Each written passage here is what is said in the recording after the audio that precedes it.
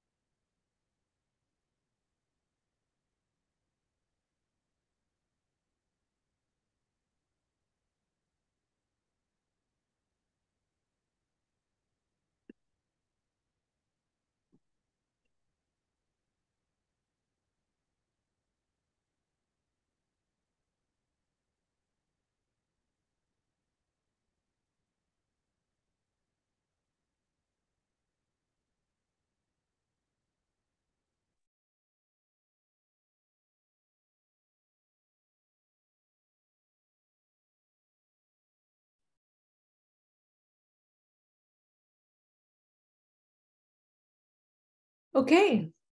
Hi, everybody, and welcome back to our seminar series, which is co-hosted by the Center for Comparative Immigration Studies at UC San Diego and the Center for the Study of International Migration at UCLA.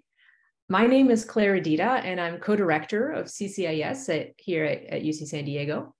And thanks for joining us to discuss Does Skill Make Us Human? Migrant Workers in 21st Century Qatar and Beyond. Before we begin, just want to say a quick note about our programming. Our next Zoom program will be on March 3rd at the same time, 12 to 1:30 p.m. Pacific. We'll have the pleasure of welcoming Pablo Yankelevich, who's professor researcher at the Centro de Estudios Históricos of El Colegio de Mexico. We'll discuss his book entitled The Others, Race Regulations and Corruption in Mexico's Migration and Naturalization Policies, 1900 to 1950. And our discussant then will be Professor Grace Peña Delgado, who's Associate Professor of History at UC Santa Cruz. And you can find out more information about this event and all our other events on our website, as well as on CSIM's website. But today we're very excited to welcome Natasha Iskander, who is the James Weldon Johnson Professor of Urban Planning and Public Policy at New York University's Wagner School of Public Service. Professor Iskander will be presenting her most recent book, Does Skill Make Us Human? Migrant Workers in 21st Century Qatar and Beyond, which was published in 2021 by Princeton University Press, just in time for the 2022 World Cup in Qatar. Our discussant, who will be joining us very shortly, is Vanesa Ribas. She's Associate Professor in Sociology at UC San Diego. So the order of activities today, Natasha is going to give us about a 25-minute overview of her book. She's got some slides for us.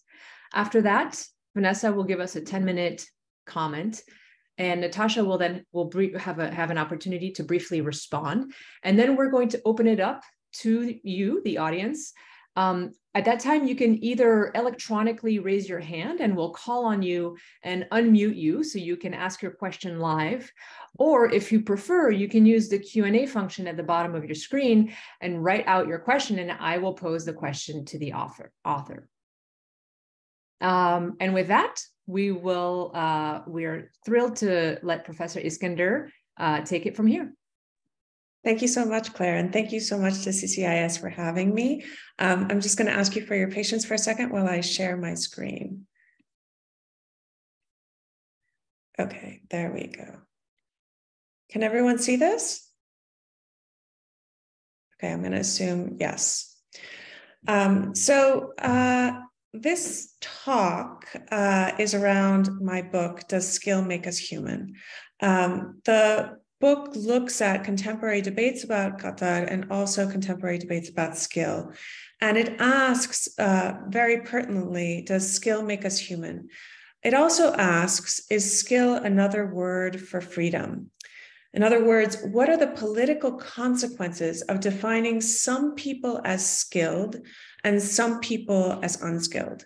These questions have important implications for labor rights and worker dignity, power, autonomy around work, And this book explores these questions by looking at the experience of migrant workers in Qatar's booming construction industry in the lead up to the 2022 World Cup, which I hope you all had at least a little bit of a chance to catch.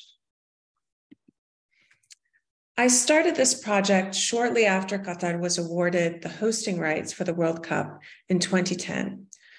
Qatar began the massive construction required for the Games almost immediately, funneling hundreds of billions of dollars to reinvent itself as a global destination for sports and culture. And the total tally was over 200 billion, which if you divide it by citizen was close to 2 million per citizen invested in the reinvention of Qatar as a site for the World Cup.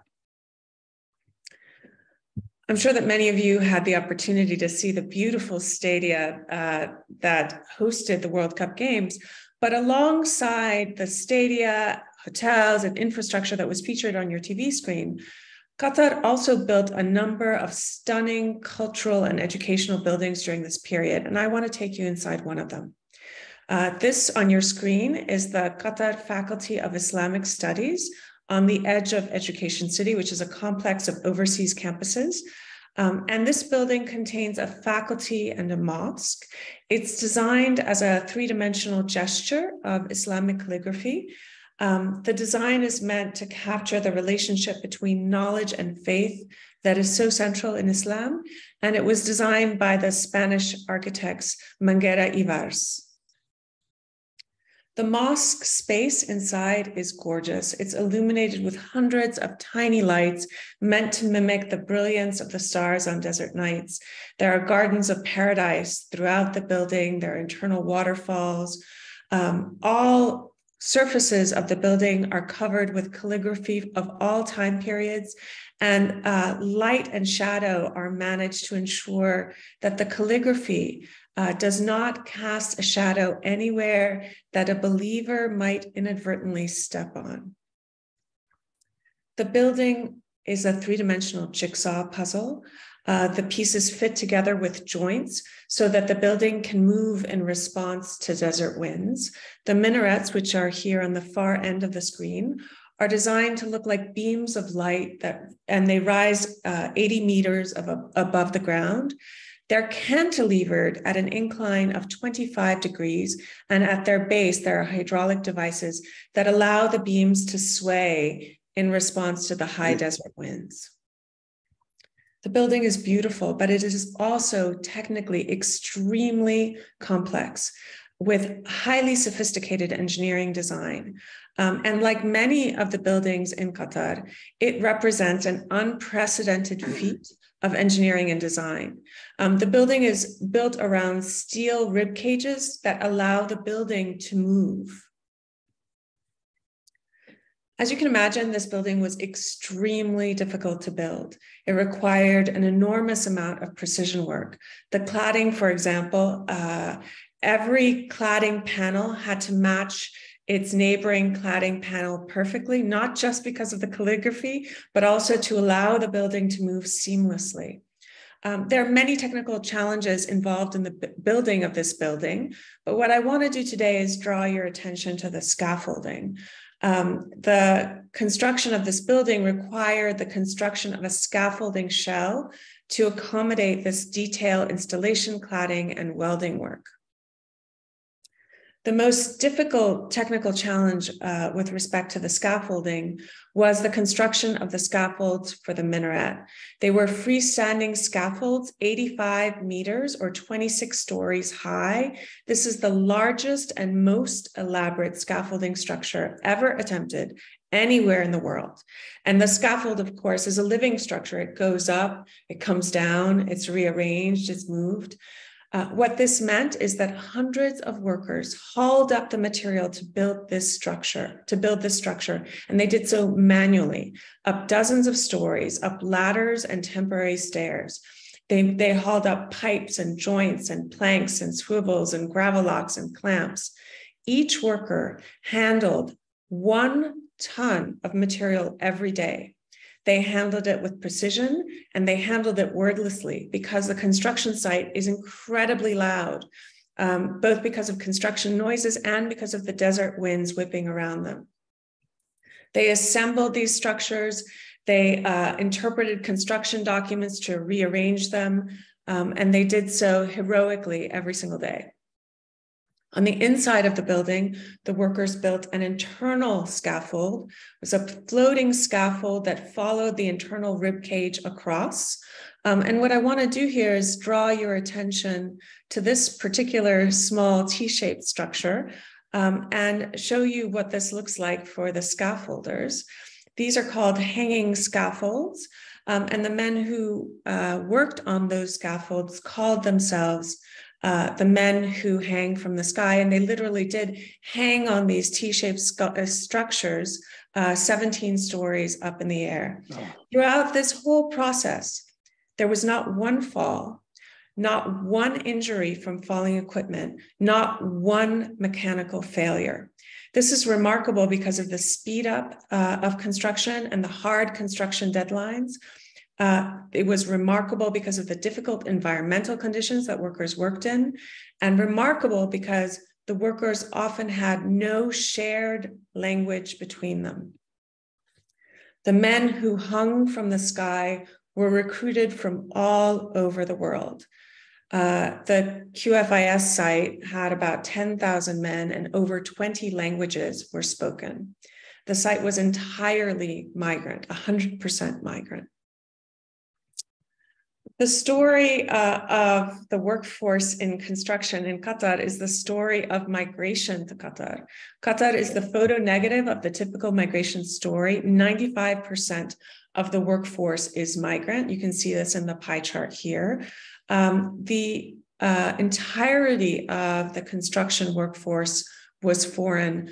Out of about 1 million workers, the Qatari census notes about 1,500 Qatari workers in the industry, and those are primarily managers. In the rest of the world, migrants, as you all know, are a small fraction of the labor force, about 17% here in the US. As a result, it becomes very easy to slip into notions of migration being somehow external to the economy and society.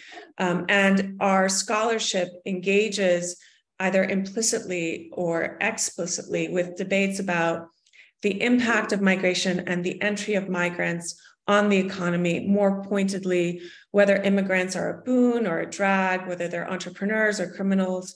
Qatar allows us to drop these questions completely and instead calls on us to ask, what happens when people's political rights are tied to their economic function? How does this shape the economy and society? Okay, just a quick snapshot. The source countries for the construction workers are all over the world, with a heavy emphasis on South Asia and increasingly sub-Saharan Africa and North Africa.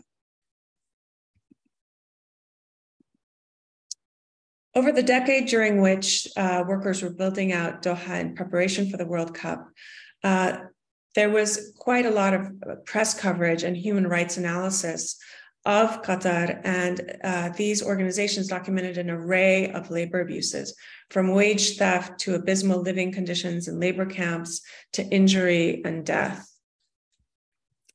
Much of the coverage and scholarship on the working conditions in Qatar attributed the extreme labor violations observed to the kafala or sponsorship system. This is kafala in Arabic writing. For most of the decade after the hosting rights were awarded, the kafala system was tantamount to a system of formal bonded labor. It formally bound migrant workers to their employers. The employer, as the kafil, which is the singular of kafala, was legally responsible and legally empowered over workers. The kafil could deport workers and control their movements throughout the city. Workers were not able to withhold their labor for any reason, including non-payment of wages or abuse. Workers could not change employers or quit, and they could not leave the country without their employer's permission. They also could not return to Qatar after leaving for 2 years without their prior employer's assent. But all foreign workers were covered by the same rules, regardless of wage, occupation, or national origin. And certainly professionals, doctors, executives, hotel managers, lawyers, were not experiencing the same kinds of labor violations. So what was producing the extreme exploitation that construction workers faced in Qatar? In response to the media coverage and international advocacy, which crescendoed as the World Cup approached, Qatar began making changes to its regulatory structure to address the worst of the abuses documented. And these really came at the tail end of that heady decade. But by the time the World Cup was held in 2022, the visa system for migrant workers was in some respects more protective of migrant worker rights than the framework for non-immigrant foreign workers in the US. Most notably, workers were able to change jobs without their employer's explicit permission, and quitting their jobs did not automatically entail immediate deportation. These reforms looked great on paper. They were substantial, they were laudable, but the labor violations continued. And here again, only for blue-collar workers. So Qatar here shows us that working conditions are not a matter of law, but a matter of power, and exploring the dynamics that produce these labor violations are what motivated the book. I wanted to understand what produced the working conditions in Qatar. Specifically, what produced the working conditions for workers labeled unskilled when there was such a tension between, according to kind of standard economic theory, between these abysmal working conditions and the advanced construction requirements of the buildings being constructed. To understand what was producing the working conditions in Qatar, alongside the absolutely critical role that workers were playing in the construction industry, I conducted research in 5 countries and in 8 languages. I interviewed a broad array of actors, from government to industry leaders to workers, and I spent hundreds of hours on Qatari construction sites shadowing workers. I did the research in layers. I started with an institutional analysis of the construction industry in Qatar to understand how work and production was organized. Then I moved on to conducting participant observation on a select number of construction sites to get a better understanding of skill politics as they were developed at work. For reasons that will become clear, I wanted to focus on companies that had the reputation for good practices. In other words, I wasn't interested in looking at the companies that had committed the worst kinds of labor violations and had a reputation for exploiting workers. I wanted to look at companies that had reputations for fair labor practices, because their conditions would point to issues that were structural. So these were large projects with robust regulatory and administrative systems. I also conducted research in sending countries to understand recruitment, and I added a historical analysis to understand the development of the kafala system and the ways the kafala system in Qatar has been and continues to be a product of geopolitical forces and global trade networks that have over 2 centuries of history. So the paradox here is that the 1 million+ migrants recruited to build Qatar's sophisticated buildings arrived with minimal construction experience, if any. Companies on site had to invest heavily in training their workforces. Every aspect of every process on the project site was designed to promote on-the-job learning. And I mean every single aspect. The goal of training workers came before the goal of actually constructing. And this was particularly challenging because companies were not just developing existing skill. They were building something that even the engineers on site were not sure that they were going to be able to pull off. So they had to develop new skill that was unprecedented. As a result, it is fair and appropriate to describe construction sites in Qatar as vast training systems through which thousands of men develop specialized construction skill. Companies design their highly detailed systems to train workers and to measure the development of their skill to adjust that training system. They invested so much in this process that they came to view their training systems as absolutely proprietary and use them to compete on the Qatari market. Companies lived and died based on how well they were able to train their workers.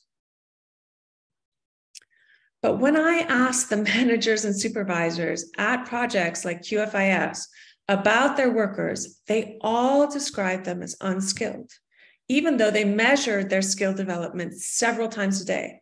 They described their master scaffolders, their expert welders, their precision cladders, and many others that had skill that was unparalleled anywhere else in the world as unproductive, poor quality, or sometimes just as bodies.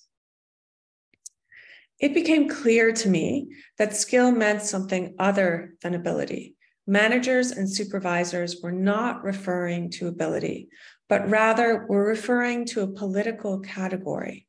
Unskilled referred to a subordinate political status. The migrants slotted in that category were dehumanized and described as not having the full capacity for freedom. And so their exploitation was made to seem inconsequential and unavoidable. The reason that this was possible is that in denying skill, employers were in effect denying learning. And learning, as anyone who has been a student or who has been a teacher can tell you, is fundamentally an act of freedom. You can compel someone to do something, but you cannot force them to learn. Learning is an intimate process. It requires imagination, connection, trust, desire. It requires, at its most basic, volition. So in denying learning, employers were denying that workers had the capacity for these human registers. They were denying their capacity for freedom. And you can't deprive someone of rights and dignity that they don't have the capacity for to begin with on a rhetorical level. The argument I'm making about skill in this book is not about bias in assessment. It's not about a mislabeling of skilled workers as unskilled, but rather it is about the political consequences of being labeled unskilled. Ultimately, the label unskilled was used to cast doubt on the full political personhood of workers and to call into question their capacity for and therefore their right to freedom. Qatar highlights the role of skill as a language of power. And in this book, I look at its manifestation in Qatar. But the political language of skill is spoken in many different places and uses the same logic to say much the same thing everywhere. Everywhere, skill is a matter of freedom. As I began examining skill, not as a measure of ability, but rather as a political category, it became clear to me how the politics of skill shaped all aspects of social and political life in Qatar. The book examines these facets one by one, from law to urban planning to heat injury and climate change. If we have time in the Q&A, I will touch briefly on how the politics of skill manifested in the production of heat injury, on workers' bodies and the response to the rates of injury and death in Qatar. And I can speak to how skill politics provides an alibi for the injuries that workers sustained as a cause of heat, and how skill politics made workers culpable for their own suffering. But for now, I'll end it there so that we have time for discussion. And I'll just say that one of the very interesting things for me about this project and its engagement with the world is to note the debates around worker exploitation in the lead up to the World Cup. And here I mean specifically November and December of last year. If you had any chance to hear that critique even peripherally, you may have noticed that workers were represented almost uniformly as unskilled and as exploited, anonymous, brown workers in overalls.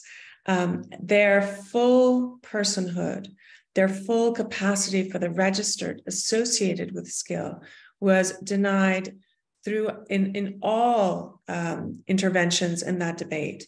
And so I think that this representation of workers as unskilled has a political valence that is more powerful than we may realize in Qatar and far beyond. And I'll end there for now.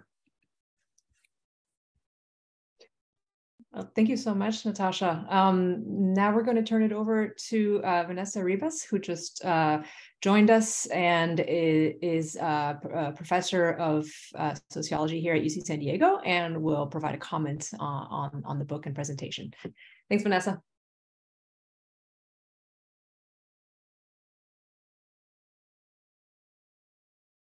And you're muted. I unmuted. Hi, everybody. I'm really happy to join you. Nice to meet you, Natasha. So I guess what I will do is I'll just make some general remarks about the book and my sort of impression of it. I'll raise a few comments, kind of points that still remained a little obscure to me, and suggest some clarifications that maybe Natasha can make, and then I'll end with some questions I'll pose that I think the audience, especially if we have graduate students and other youngish scholars on board, I think your answers to those would be really, really interesting to us. So this book demystifies and renders visible so much, from the skill politics that structure regulation of migration to those skill politics that amplify the exploitation of workers, from the globally embedded histories that produce the contemporary configuration of state capital control of production relations, to the marvels of transforming Qatar landscapes into the surreal visions of its leaders, from revealing the partnerships with power that weaponize climate against workers' bodies and personhood, to the multi-level injuries to earth and human life ways that connect Qatar to the places from which workers are sourced. This book, to me, is a stunning achievement: bold research, beautiful writing and storytelling, and a subtle tenderness towards the topics, the people, the work, the places, the vistas. The word, to me, demystification, captures this book well, and the theme of embodiment runs throughout as an antidote to the taken for grantedness and even banality with which skill is talked about usually. The climate and climate change and power relations are often treated as well. To me, I'll raise a couple of questions, topics that remained a little unclear, even as so much was, in my view, demystified. I know very little about the colonial history out of which the Qatari royal family emerged. I don't know very much about relations among Gulf states. And I know even less after, at this point still, about the initially, I think, tens and perhaps now hundreds of thousands of regular Qatari citizens. In this sense, although the orientalizing timelessness that abstracts socio-political regimes, such as the kafala system, from the global connections and power relations that actually shape them is challenged, I'm still left with a few questions, kind of a vague sense only of what the social, political, economic, and cultural life of this place and its people was and is like. But maybe that is the point. So this is one question that I would pose to Natasha. Other themes remain a little bit blurry as well. What is and what was during prior eras of intensive resource exploitation and modernist development projects, the balance of power, if we could think of that, between Qatari rulers and the global capitalists who converged on scene. First, I think the British, but also in more recent times, Australian, Indian, Korean, and many others, I'm sure. It wasn't clear to me what the place of the US capital was in this either, but I suppose it's could be a point of discussion. Are there patterns in the sort of relations that they held to one another? In other words, the ruling class and vis-a-vis global capitalists that came to exploit resources during the different eras of intensive exploitation and sort of the different modernization rushes that occurred from the time of pearling through to the oil and gas era, which continues, and now into this kind of global project, the newest of the global projects. I think in relation to that, to me, it's kind of like, it's just startling that the sort of consistency with which power was held and sort of maintained. And one wonders how that could be. Aside from, you know, if I'm not to just accept, well, this is an authoritarian place and blah, blah, blah, right? Like, you know, beyond sort of that assumption, how did these, you know, global actors at different times, what kind of relation, what was the balance of power between these actors? There's discussion of that at different points, but it never becomes very clear as like, okay, here's this pattern that we can kind of tease out from these histories. To me, it's hard to imagine that either from within or from outside, let's say in sending places or by international labor organizations, that there haven't been subversive groups or social movements of any kind formed or attempted, even considering the dire conditions of control and risks involved in the authoritarian context, though admittedly, I don't know authoritarian contexts at all, right? So, or in any kind of deep sense. So maybe that is as much explanation as is needed. So just to me, if I can just say it, to me, it's hard to sort of envision that. Why is it the case? What if any politics have sending countries, for instance, pursued? Could you say more about any of the challenges from within, whether by Qataris or non-Qataris? I do recall some discussion of Qataris revolting sometime before or during the early days of oil and gas exploitation, but I didn't quite gather or understand really what the causes or significance or implications of that were and have been.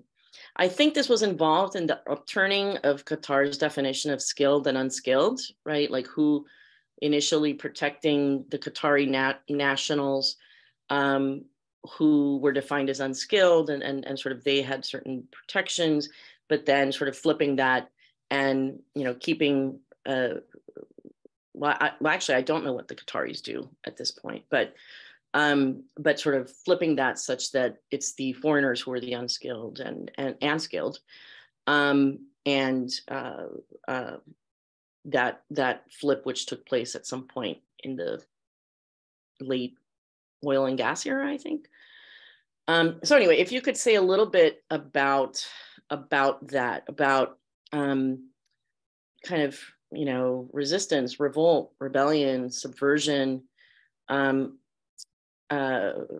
I think this was involved a little bit in the upturning of Qatar's definition of skilled and unskilled, and the various minimal protections, rights, and standing afforded to its national population versus others.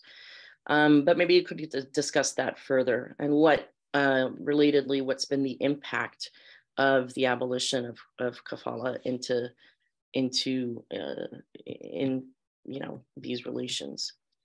Relatedly, on the ground, at least in the recent history of the construction industry, you discuss the somewhat common incidents of wildcat strikes that you sometimes observed. But I think you sort of consider them of little transformative potential, if I understood the argument correctly. On the other hand, the sort of actions that arose from embodied cognition and skill, and in which workers drew, sometimes across ethno-racial and national lines, on their trade expertise and the other qualities and values they positively ascribe to themselves, like bravery and a sense of camaraderie, to enlist actors up the hierarchy in some cause. It seemed to, if I read your argument correctly, that seemed more promising as a transformative dynamic there. But I couldn't help feeling this was a little rosy, little rosy. And the reason was, when I went back to thinking about, which you were just mentioning at the end of your presentation, the training systems, right? It's almost like all this incredible value and this whole social world that's so rich in skillful practice and so on and so forth. It's just dismantled time and again. And the patents that come out of workers' experimentations on these different training sites, the scaffolders, I was thinking about the case of the scaffolders that you talk about, where, you know, it's become kind of also like an experimental station for scaffolding, and then the company goes and patents stuff. The way in which workers who have gone through these training systems have developed this incredible embodied skill. It's better off to send them home than to keep them around, because the proprietary character of that to companies makes it, you know, just more convenient and cost effective for them to start from scratch, even if that means bringing in people who are malnourished, as you discussed in one of the chapters. So I guess I feel a little bit just unsure about that, and I wonder if you could say more.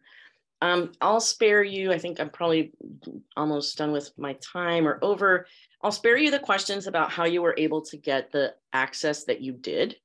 I'm sure that it was extremely complicated on many grounds, and in the postscript, Natasha does talk about that to a great extent. But the point is that you did get the access that you did somehow.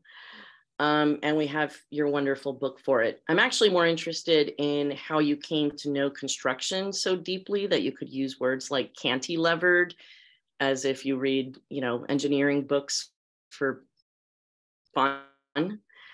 And a final set of questions, a couple questions that I'd like to pose that I'm really interested in, and probably others, especially students and as well as others like me. How did you decide that skill would be the organizing core of your analysis? And the last slide, I think, that you showed kind of illustrates that, you know, skill runs throughout. Like, you know, did you just walk us through a little bit of how you came to decide that would be the organizing core of your analysis? And finally, as a book writer, what practices did you use to make sense of and organize what had to have been like just an incredible mass of data, field notes, interview, archival data, and more? Thank you. Those are such wonderful questions. Thank you, Vanesa, for such a careful and thoughtful read of the book. I thought it might be easiest to take them in the reverse order, just maybe putting the book writing process on the shelf for just a second. How I got interested in construction. I got interested in construction because I had done a project actually in the US. In my first book, I looked at how processes of migration generated all sorts of different insights and knowledge about policy. And in the process, I also observed how that different kinds of knowledges moved across borders. And as anyone who's done research on migration in sending countries can tell you, a lot of this happens through home construction. So I became really interested in how the tacit knowledge involved in home construction moved across borders with a particular focus on the US-Mexican border. And I designed a study looking at construction in Philadelphia and Raleigh-Durham with a focus on Mexican workers. And the initial hypothesis was that Mexican workers would take back some of the construction techniques to Mexico and build, California-style houses, Philadelphia-style row homes, whatever. It turns out that none of that was true.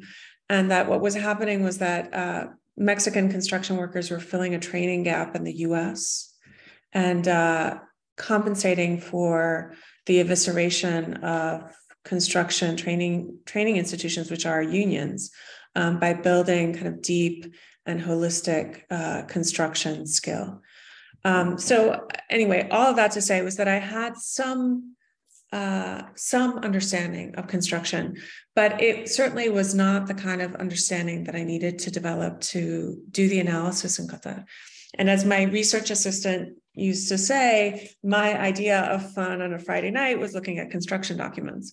So, I think that there is a way in which to do this kind of research, you have to invest in developing the ancillary industrial knowledge. And I spent a fair bit of time investing in that. And I don't know that that's something that we talk about explicitly as social scientists, kind of what it takes to learn how to do this stuff. And a lot of my shadowing workers was based in part on the fact that I needed to understand what they were talking about. I needed to learn from them. And so, I participated in a lot of the kind of the training interactions to understand, like, what were they doing? How did that relate to a construction document? Were they reading the construction documents? There were all of these like high-tech systems on site from, BIM modeling and 4D modeling and like these really complex manpower management systems. And they were really deeply theoretical with a lot of slippage with what was happening on site. And I really had to invest in learning those systems and in learning what it meant for how things were managed on site. And I'm really grateful for that, because that really helped me understand both some of it helped me understand a series of things, from the systems of control, what made the training systems proprietary, and how workers were able to use skill to resist. So I want to dovetail back into your question on wildcat strikes. And it's true, there were wildcat strikes all over the place. But because 100% of the workforce was on a temporary labor visa, those wildcat strikes, if they breached certain parameters, were ended through deportation. And like in a very ruthless and immediate way. People pulled from their beds in the middle of the night. And this happened on sites that I was on. So the possibility of a sustained resistance movement that looks like what we think about a resistance movement looking like was not possible. And here is where we start to see what happens if your political rights are tantamount to your economic function. You don't have a right to residence. You're not part of a community where anyone has a right to residence. You don't have any rights that aren't attached to your fulfilling your labor function, right? And so we see that a little bit in the US, right, where some workers are more vulnerable than others, but they benefit from what I term devolved rights. Right? If you're on a work site, you're benefiting from some rights that are afforded to non-immigrant workers, to citizen workers, to workers who have legal statuses that make deportation difficult. And you are benefiting from a legal structure where most people are not deportable. And so you're benefiting from some of those rights. In Qatar, that just does not exist. And so you see some of these things in really high relief. Under those, in that context, the skill-based strategies were the only strategies. And so the rosy analysis, you can say, yeah, it's a rosy analysis, but it was all there was. And so the fact that workers were able to draw on those kinds of alliances across language group, across religion, across racial category, in a setting where, you know, employers were pitting workers against each other using those categories to forge alliances across that and to develop trade-based identities was actually profoundly transgressive and powerful. And it was the basis of solidarity. You know, it wasn't unalloyed. Didn't have the kind of impacts that you might like to see, but it was certainly powerful, and more powerful, I would argue, in shaping working conditions on site than the activism of some of the groups that try to push for changes in the regulatory structure, because many of those advocacy pushes were based on the idea, implicit, that workers were unskilled. And they weren't the agentic actors that they were. They were the victims of exploitation rather than the agentic actors on these construction sites. You asked about skill in terms of employers capitalizing on the skill efforts of workers. This is, I think, another way of framing what you're saying. It's really interesting, you know, before the changes to the kafala system were made, I asked employers why they were so resistant to it. Like, wouldn't they prefer to have a standing pool of workers that they could draw from and not have to invest so much in retraining? Because they would complain a lot about it. They would say, you know, on a 2-year contract, the first year is all training. You're not getting anything back. And almost uniformly, they all answered no. It was really interesting. One of these conversations, I did these roundtables with managers because what managers will say to one another is very different than what they'll tell me or on a one-on-one. And so the debates amongst them were really interesting. And they really felt that the danger of having reforms to the kafala system would be that there would be workers in the marketplace who could take that proprietary knowledge about the training system, not the skill, to their other work site. What has happened, actually, in light of the reforms is not that workers are able to change jobs. For a lot of reasons, they're not, including the fact that they don't have the ability to move through the city freely. You know, they are reported for absconding, and that leads to deportation. And what has happened is that employers are holding on to their workers and moving them from project to project. So they're hired by a different employer, but it's really the same company, or it's another company in the same supply chain. So they're not actually moving across companies. Workers are not freely choosing different jobs, but employers are able to hold on to their training systems a little bit longer. Right. And so workers' ability to use that kind of investment in training for their own purposes, to say, if we won't work 16 hours a day, that, you know, it's not transformative, but it is something. And I think in many respects, it kept workers alive. Okay. And then you asked me to comment about kind of the geopolitics of the Gulf and Qatar and where it fits and who the Qataris are and how global capital comes into this. And it's a really messy story. I think Qatar is hard to analyze if you use the concept of Qatar in a funny way. Like Qatar as a nation didn't exist until 1970. And it is a product, actually, the idea of a Qatar nation is a product of a struggle between the British and the Americans over oil in the Persian Gulf. And so much of these struggles, actually, even the holding of the World Cup are a product of these struggles to ensure that Saudi Arabia, and before then, the US through Aramco, which is the big Saudi oil company, didn't just swallow up Qatar and its oil fields. And, there's that perpetual danger of Saudi Arabia just swallowing up Qatar. There was the big embargo against Qatar was, in a way, the Saudis and the UAE saying, we can swallow you up whenever we want. And so holding the World Cup is a way of saying we are a standalone nation with a separate identity. You cannot swallow us up. You cannot take our natural gas fields. I mean, Qatar is tiny, it's 100,000 people, 200,000 on a good day, right? Apart from its foreign workers. All of those kind of back and forth struggles around what Qatar is, who is Qatari, who's not Qatari, have in some ways profoundly been tethered to the production of global commodities, whether it's pearls or whether it's oil, and now, in some sense, natural gas and cultural experience. And those distinctions between skill and unskilled have been really enduring. And here I mean the politics around it have been really enduring. And I'll just give you one quick example.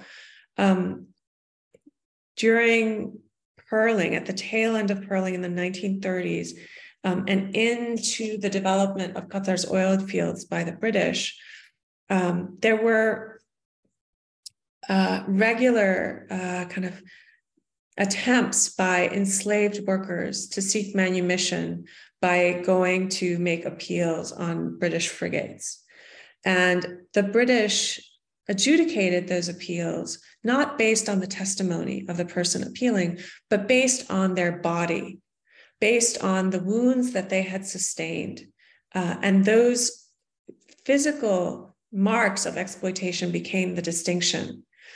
That mattered. So here we have, these workers are unskilled, they can't speak for themselves, they have no agency. And we will not acknowledge their enslavement unless it's under our terms. That mattered because the British oil company used enslaved workers until slavery was abolished in 1952 in Qatar.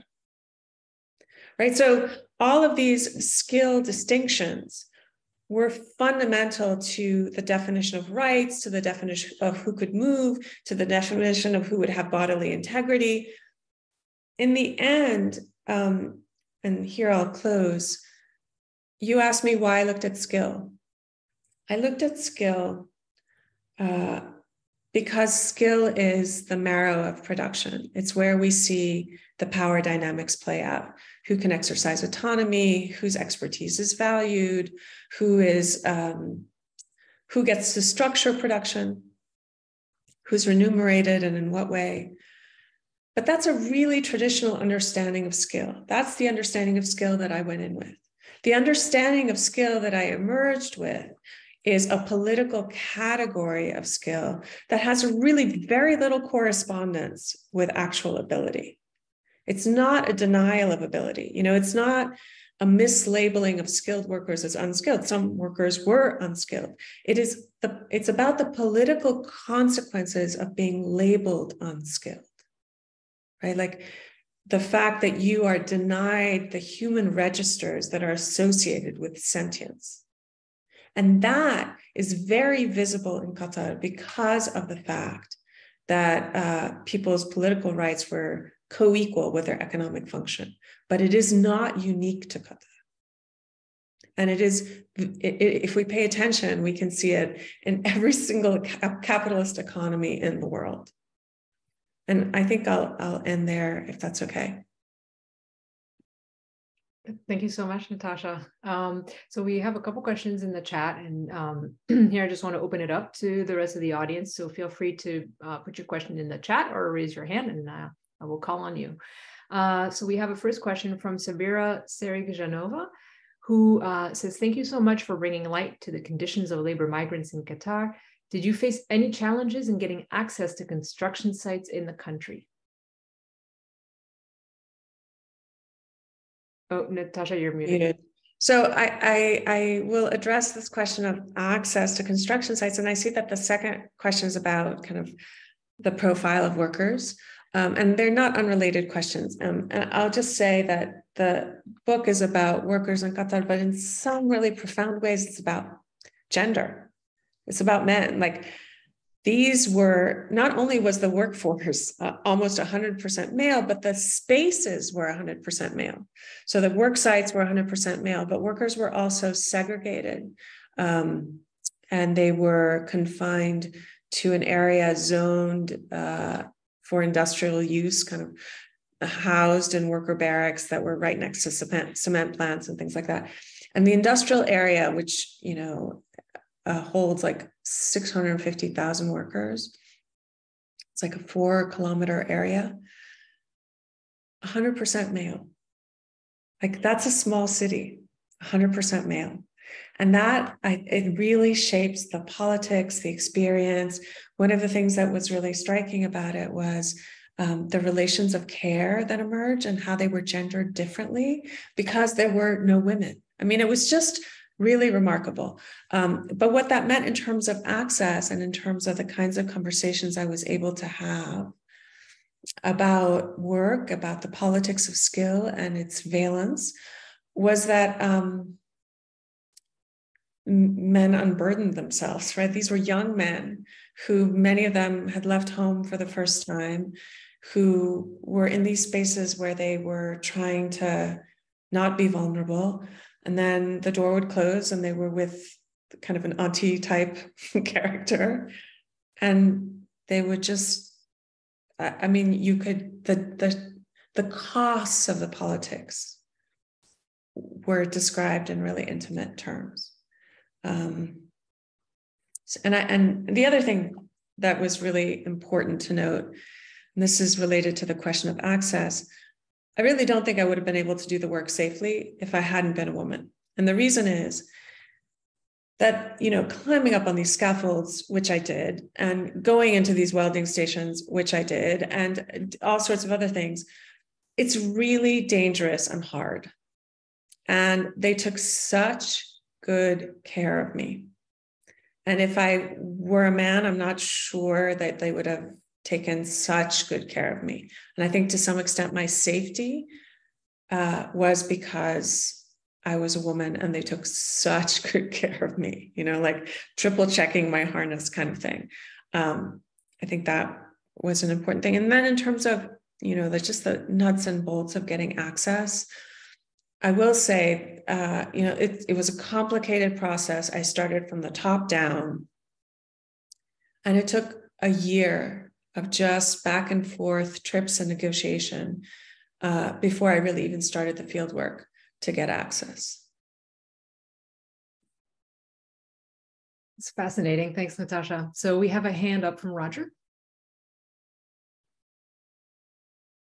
Hi, sorry, I wanted to unmute myself. So thanks, Natasha, for that terrific presentation. Thanks, Vanesa, for the comment. It's you've produced another beautifully written book, Natasha. It's really a pleasure to read it, and I heartily recommend it to everyone on the call.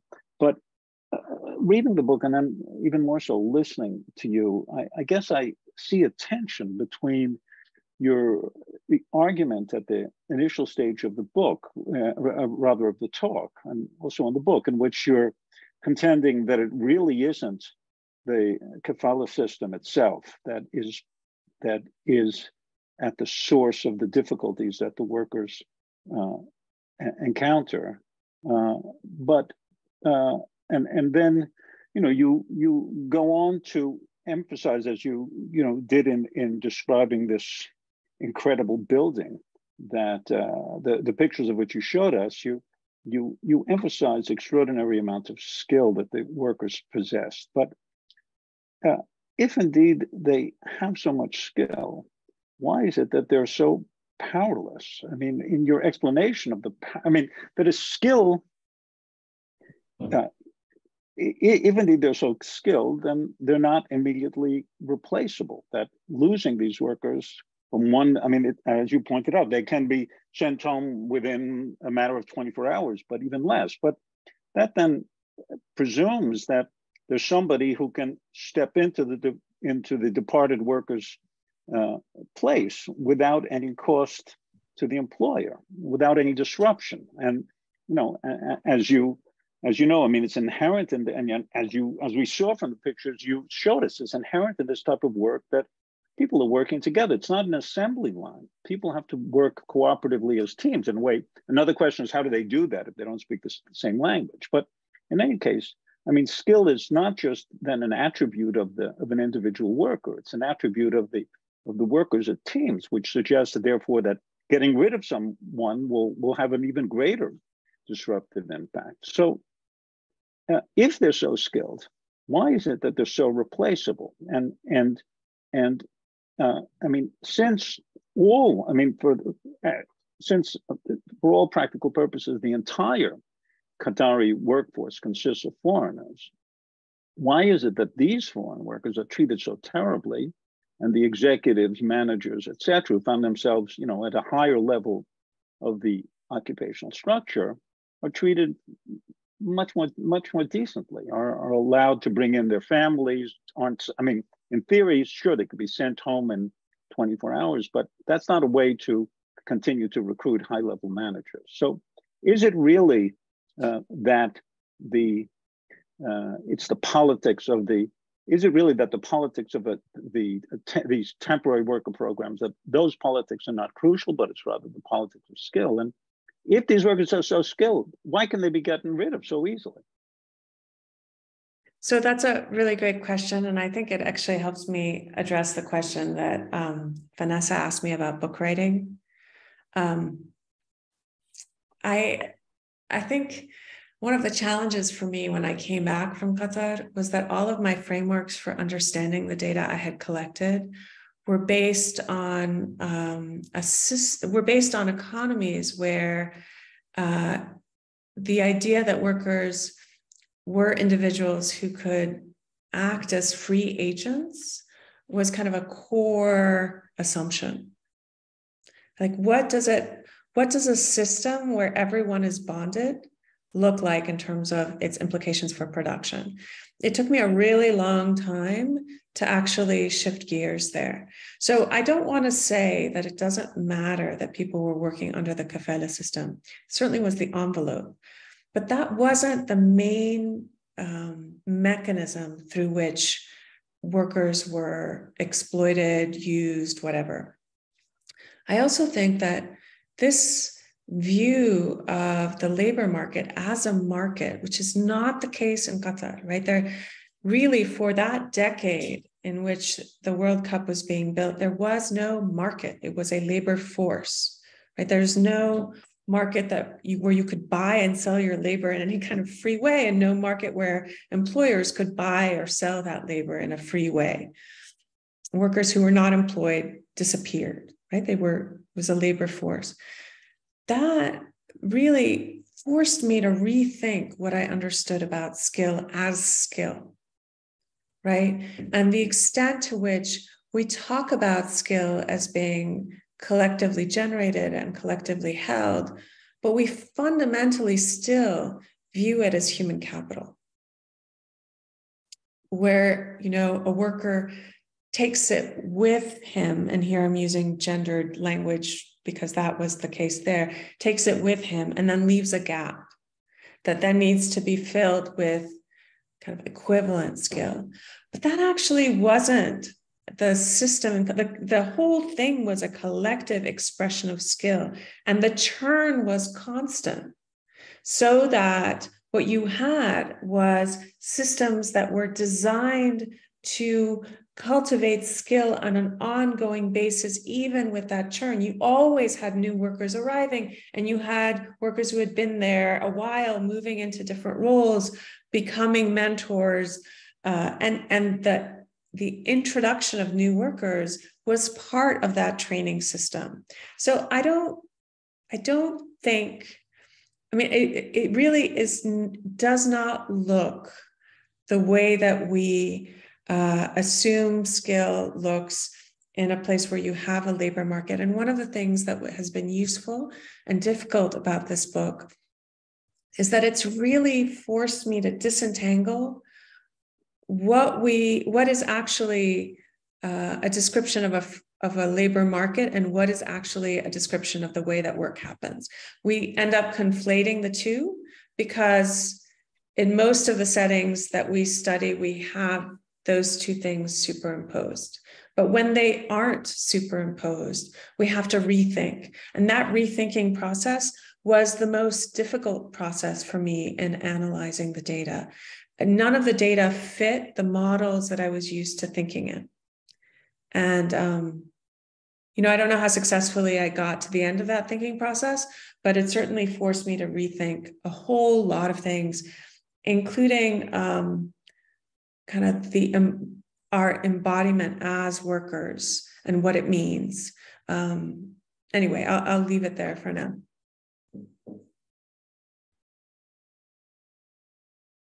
Thanks, Natasha. I have a question. I had the pleasure of listening to you on the podcast Today Explained that talked about Qatar and these very questions. And one of the things that I remember you talking about that I found really interesting as a political scientist was that those wildcat strikes they allowed, they would allow as long as certain conditions held. And one of those was they would only be held by one nationality.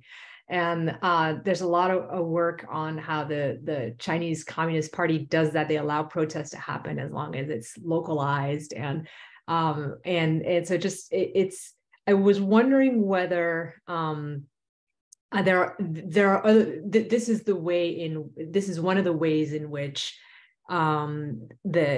these workers were kept powerless. Were they living only with folks from their nationality? Were there other ways in which they were kept segregated and weren't allowed to mingle and to create this kind of cross-group solidarity?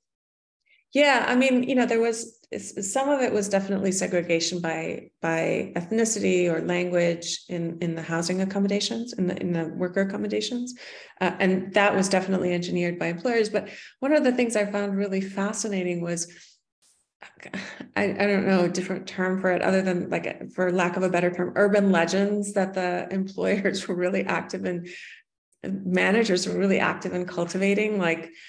Things that were ridiculous. Like on one site, the managers kept telling workers from other nationalities that the Vietnamese were cannibals and not to talk to them because, right, that they would take them and kill them and eat them. It was just like ridiculous things would happen, right? Like, or things like employers would give, one religion, and it changed by site, depending on who the nationality and the religion of the managers.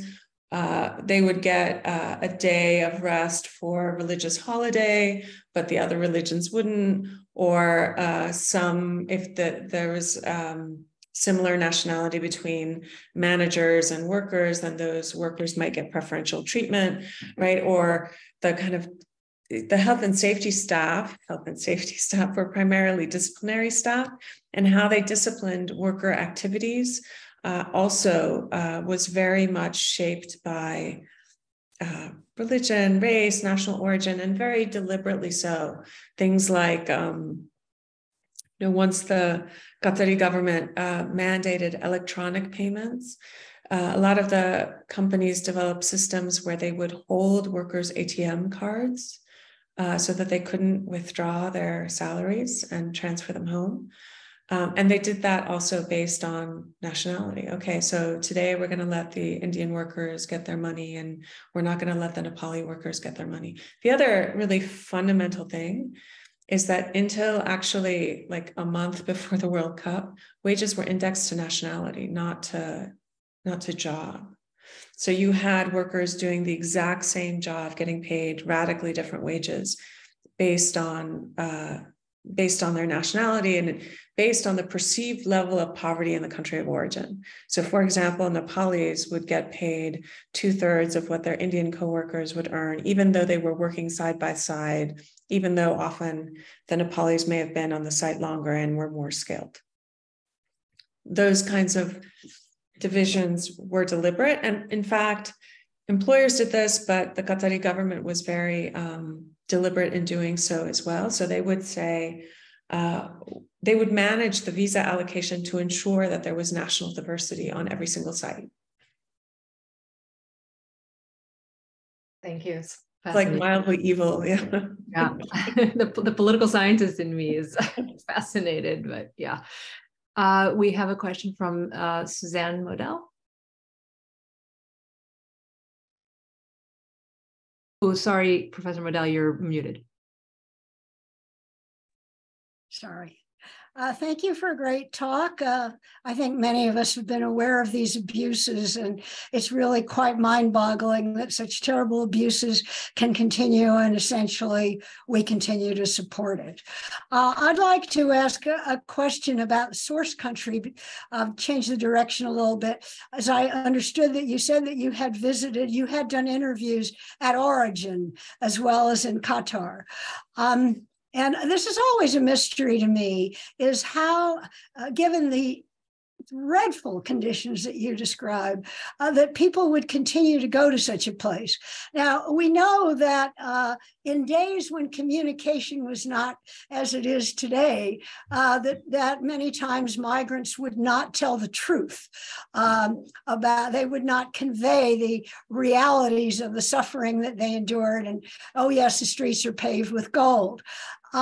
So I'm wondering if you could just tell us a little about, first of all, what your sense is about what this is also temporary, right? Is there some return migration? Returnees would be the ones who knew the best about what they were getting into.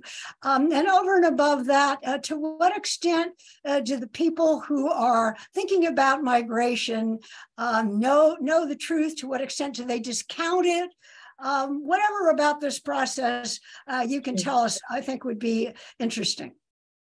So I just start with saying that one of the really fascinating things about doing these interviews is that just as I was interpreting workers, they were interpreting me. And a lot of them initially thought that I was a human rights worker. So they would start with the litany of like, oh, I haven't gotten paid in 6 weeks, or, oh, this abuse happened, or whatever. And then, I'd kind of take those answers and shift the discussion a little bit to like, what were they proudest of? And what was their most meaningful experience? And what was their most difficult day? And the interview really opened up and it became something different. And so I'm not sure that I would say that these experiences were uniformly terrible. I mean, in the sense of like, the workers were really proud of what they accomplished. I mean, they knew that they had built these extraordinary structures and they felt tremendous pride about it. And the exploitative practices were interwoven with a whole host of other things. And so I'm not sure that the practices, that it's accurate to say that these were uniformly exploitative, nor do I think it's accurate to say they're unique. I mean, as Vanesa's work shows us very clearly, there's a continuum here across economies. But I think there is, one of the things that I found really striking in doing interviews in Nepal and India and the Philippines is that everybody knew exactly what the working conditions were, except for the heat, which is a different piece, because it was unimaginable to people until they had experienced it in many cases. But not only did they know what the working conditions were, they knew who the good companies were. right? Like this was really granular information. Where that granular information fell apart was in recruitment. And here I don't mean to portray recruiters as these evil actors. I think that that's not actually accurate. I think it's a much more complex story than that. In fact, many of the recruiters I talked with visited companies in Qatar to make sure that the working conditions were produced jobs that they could sell in Nepal.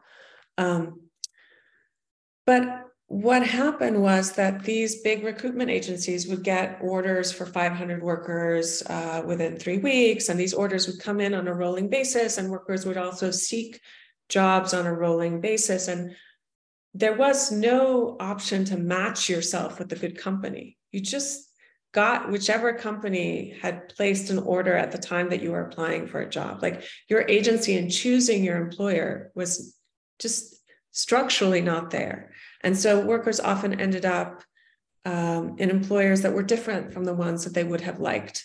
That doesn't necessarily mean anything about better or worse, but workers had very granular information about which companies were good and which companies had which particular kinds of labor violations.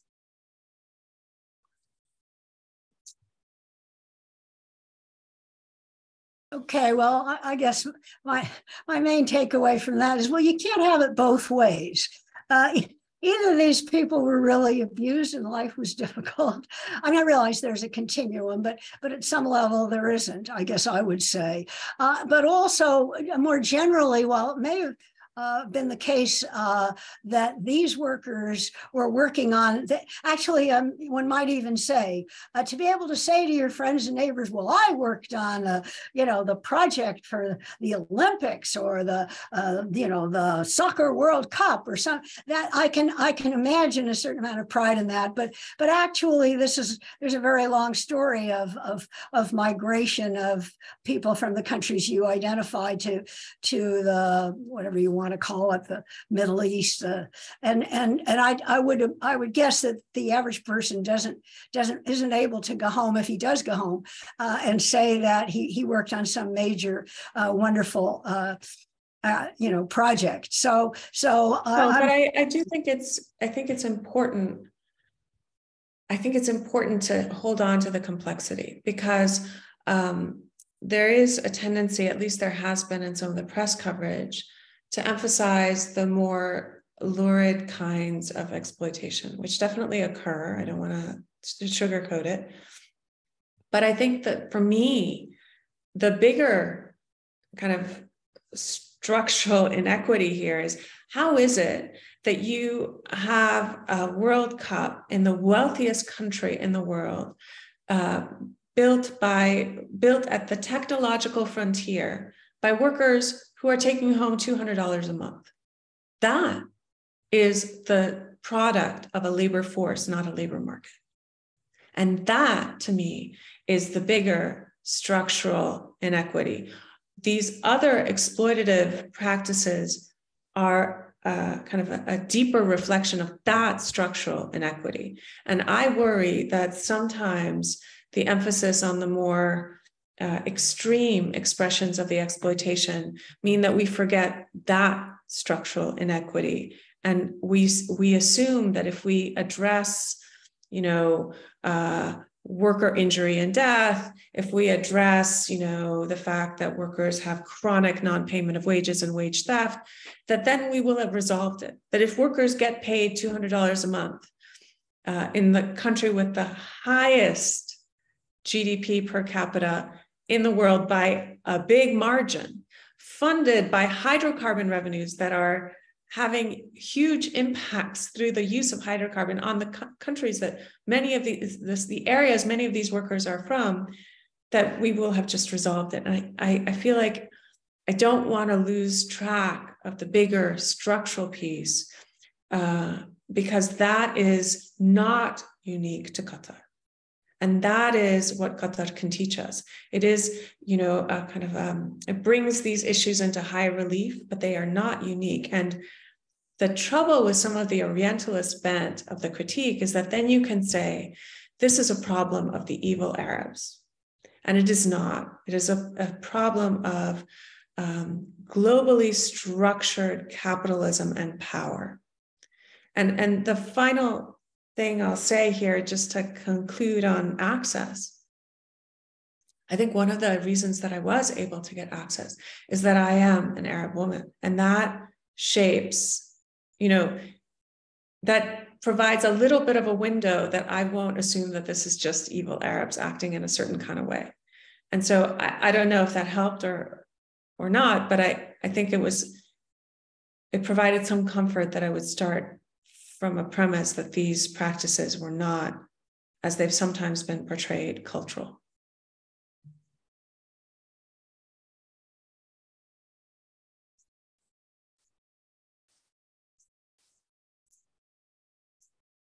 Do we have any other questions? We have about 9 minutes left.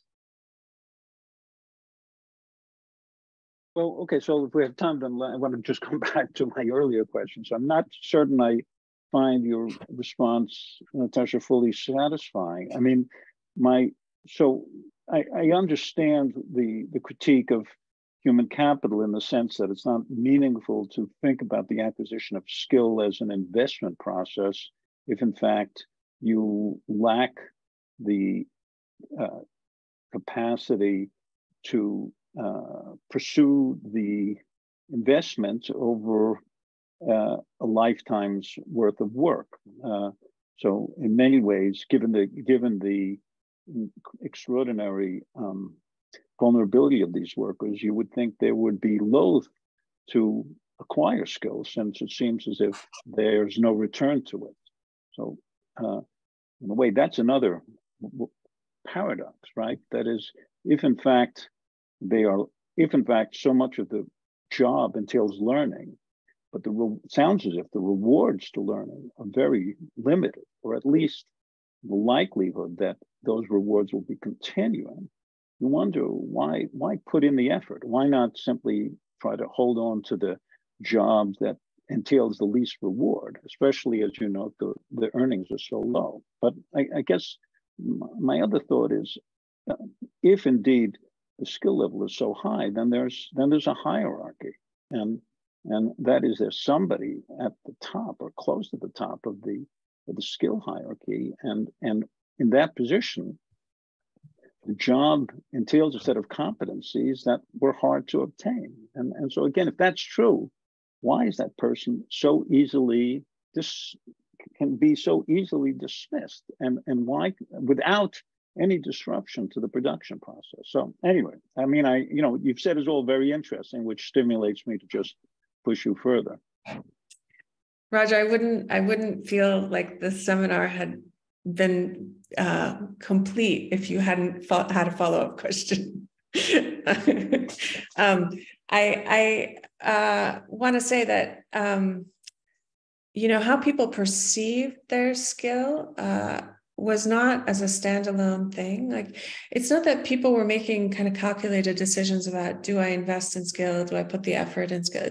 Like, skill was absolutely a socialized process. You were working on sites where, like, the option of not learning in the sense of like, I'm just gonna check out, was not so straightforward and wasn't really about work. I mean, one of the things that I found really moving was the way that workers developed fictive kin-based relationships mapping onto skills. So they would call each other kind of big brother, little brother, uncle, son, based on where they were in the skill hierarchy. So the parsing out of skill as separate from social relationships actually was not so clear, right? Like, in the sense of like, your participation in the social life of the place was the same as your participation in these learning processes. Right. So I don't know that you could really opt out without also opting out of the social processes, which would have made your time there really difficult. So I think it's nuanced in a particular kind of way. The other point you make about hierarchy is a really interesting one. Most of the workers were there on a short-term contract, but some had their contracts renewed, and that involved a particular kind of negotiation with the Qatari government to renew those visas, but it happened. And at the very top of the hierarchy for these trades were construction workers from the UK, mostly. The UK, Australia, sometimes South Africa, but basically European construction workers who had worked as scaffolders, as welders, as cladders, were at the top of the hierarchy. It wasn't the engineers. And it was precisely because, at the very top, there were the managers, but right below, there were these tradesmen, these construction workers who now in their late 40s and 50s were in Qatar, and they were all about how to design work to train. And so it was their understanding of what was involved with the work that really shaped the structure of production in a way that they wouldn't have had access to in their home markets, which is really interesting, right? So like I'm not sure that you would have had like a scaffolding supervisor who was more highly placed than any of the engineers and designers on the firm in a UK company. And yet in Qatar that happened, and it structured how work happened. It was really fascinating. And I think that also shaped some valences of skill on site. The bigger issue is kind of what does this do for the long-term career prospects of the workers on these sites? And I think that depends on kind of the market that people are returning to, right? Like if you're returning to Janakpur, Nepal, your employment prospects are not going to be in construction. But there are ways in which workers circulate through different migrant labor forces in Malaysia, in the UAE, in Saudi. How possible that is contingent on a set of institutions. Like the Philippines, for example, has an amazing system for making training visible in order for workers to be replaced. It's called TESDA. It's the National Training System.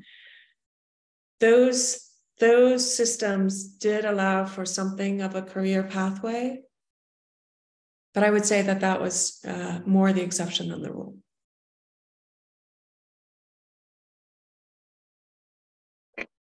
All right, well, we are out of time. So on that note, I hope you can join me in thanking Natasha and thanking Vanesa for a wonderful discussion. And we hope to see you guys on March 3rd for our next talk. Thanks, Thank everybody. you so much for having me. Thank you. Really did love the book. Thanks, Vanessa. Thanks for taking the time to read it.